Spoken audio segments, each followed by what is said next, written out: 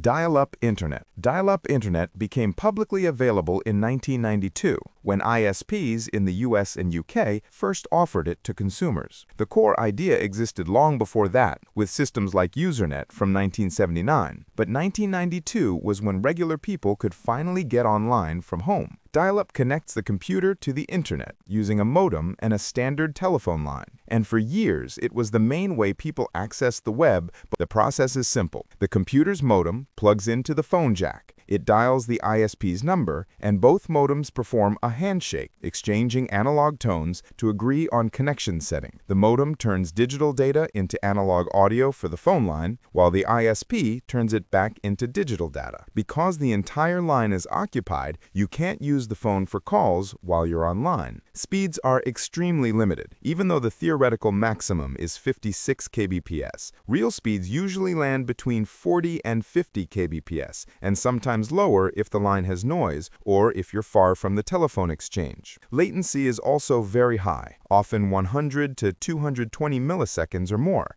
making real-time tasks like gaming, streaming video, or VoIP nearly impossible. Modern broadband, by comparison, often stays below 70 milliseconds. Today, dial-up is mostly used in remote areas where broadband isn't available or affordable. It works for basic tasks like checking text-only emails or loading very simple websites. It's cheap and widely available, but extremely slow, blocks phone calls, and suffers from high latency. DSL, Digital Subscriber Line, or DSL, is a family of technologies that sends digital data over the same copper telephone lines used in most homes. Unlike dial-up, DSL gives you an always-on connection and doesn't block your phone line because it uses higher frequency bands that voice calls don't touch. DSL first became commercially available in the United States in the mid-1990s, with major deployments starting around 1998 from providers like SBC Communications. It became popular in the early 2000s as a major upgrade from dial-up. The technology works by using a DSL modem in the home and a splitter or microfilter on the phone jacks to keep high-frequency data separate from low-frequency voice.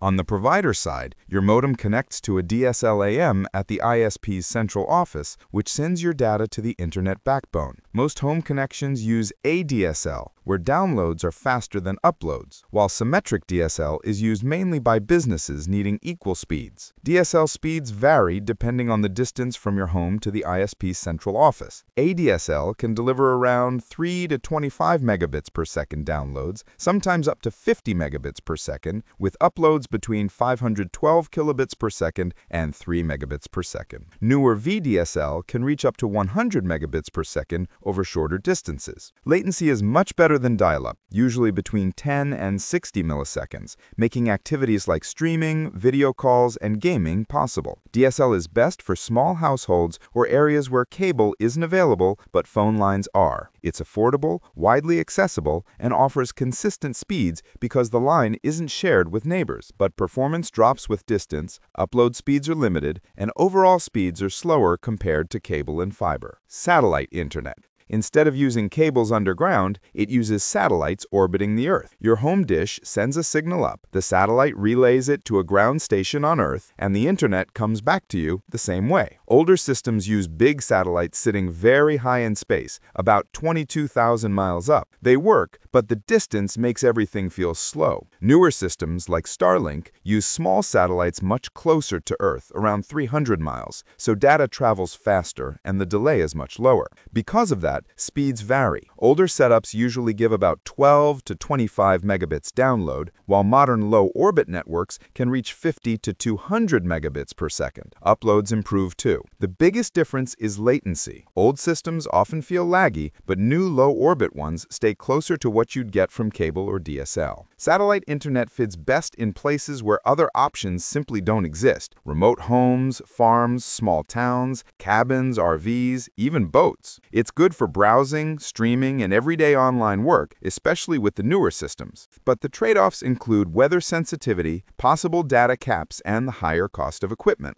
Fixed wireless internet. Fixed wireless internet is a broadband connection that uses focused radio signals instead of cables. The idea has existed for decades, but it started becoming a real consumer service in the late 1990s and early 2000s through early wireless local loop system. As radio technology improved through the mid-2000s, fixed wireless became faster, more reliable, and a practical alternative for areas without wired broadband. The system works through a direct line-of-sight link. Providers place broadcasting equipment on towers or rooftop, usually fed by fast fiber connection. At your home, a small outdoor antenna is installed with a clear view of that tower. Once the signal reaches your antenna, it travels through an Ethernet cable into an indoor modem or router, giving you normal home internet access. Real-world speeds typically range from 25 to 100 Mbps, with newer setups reaching 300 to 500 Mbps. Upload speeds are lower, and latency usually sits around 20 to 70 milliseconds, much smoother than old satellite systems and usable for streaming, browsing, and general everyday tasks. Fixed wireless works best in rural and suburban areas where wired options are limited, but you still have a clear line of sight to a nearby tower. It's less effective in dense cities or heavily blocked areas with trees, hills, or tall buildings. The trade-offs are line-of-sight requirements, weather sensitivity, and occasional speed variation. Broadband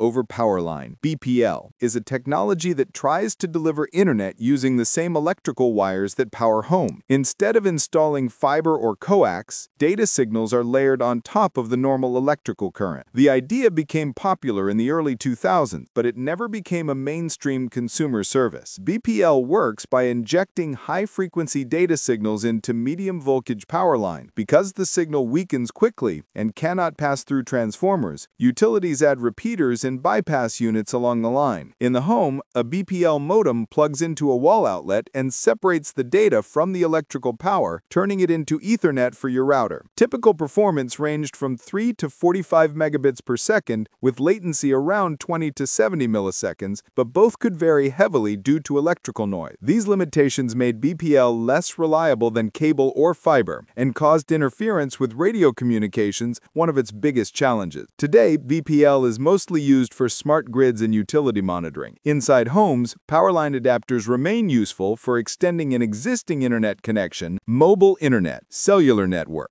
is the technology that lets phones and hotspots get online through cell towers instead of cables. It began with early 2G data in the early 2000s, slow but groundbreaking. By the mid-2000s, 3G made everyday browsing practical. Then 4G LTE arrived around 2010 and completely changed mobile use, making HD streaming, fast downloads, and app-heavy smartphones feel normal. Today's 5G networks, first introduced in 2019, push performance even further, with faster speeds and much lower latency. The system works through a coordinated radio network. Your phone uses its SIM and internal modem to connect to the nearest cell tower. Data travels as radio signals to that tower, which is connected to the provider's core network through high-speed fiber. As you move, your connection is smoothly handed off from tower to tower. Each new generation, 2G, 3G, 4G, 5G, uses smarter ways of encoding data, resulting in higher speeds and quicker response time. Real-world performance depends on tower distance, congestion, and network quality. On 4G LTE, users typically get around 10 to 50 megabits per second. Modern 5G commonly delivers 50 to 300 megabits per second. Upload speeds are lower, and latency continues to improve, about 30 to 60 milliseconds on 4G and 10 to 25 milliseconds on 5G under good conditions. Because it works anywhere with coverage, mobile internet is all about flexibility. It keeps smartphones online everywhere while commuting, traveling, or moving between locations. It can also serve as home internet in rural areas through 4G and 5G home broadband plans, and many people use it as a reliable backup connection. Mobile internet's biggest strength is convenience. No cables, no installation, and wide coverage. Modern 5G can even rival wired broadband in many places. The trade-off is that speeds can vary and costs depend heavily on the data plan.